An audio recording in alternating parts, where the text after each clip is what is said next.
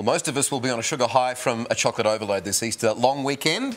Yes, but which chockies should you choose if you're watching your weight, and which ones should you avoid? To answer that very difficult question, Sunrise nutritionist Susie Burrell. Good morning. Joins us now. Okay, I just can't even speak these words. Is it worth trying to be healthy at Easter?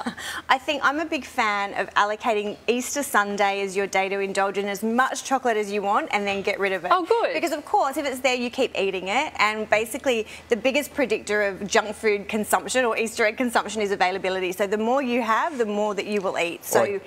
Give us the bad news first. That's probably the best way to start. The larger the eggs, the more you're going to have. So one of those really mega eggs has got about 2,000 calories in it, which is your entire daily energy requirement. So they're probably the larger size ones, I would say. If you're someone who cannot control yourself when you crack it open, it's probably not the best choice for you. So another little trick I use with those bigger eggs, though, is if you melt it down and use it like a fondue, with the fruit. That's a way of sort of getting rid of some of it, so you just don't keep munching on all the fondue. Crack out the fondue pots now. You've got a few in your cupboard, haven't you? Which options have less calories? So some of the more portion control sides, if we see 3 small eggs is just over 100 calories, so that's actually the portion, not the entire little bag, or one of those medium-sized eggs is again about 100 calories, or about 100-gram bunny. Here's my space, the dark chocolate. That's pretty good, isn't it? It's everyone thinks it's a little bit better. Oh, here we go. Don't tell me differently. It's better in the sense it's higher in antioxidant than milk chocolate, and because it's more bitter, you would argue it's not as easy to overeat, because as we know, when we start popping those little sweet eggs, it's hard to stop, whereas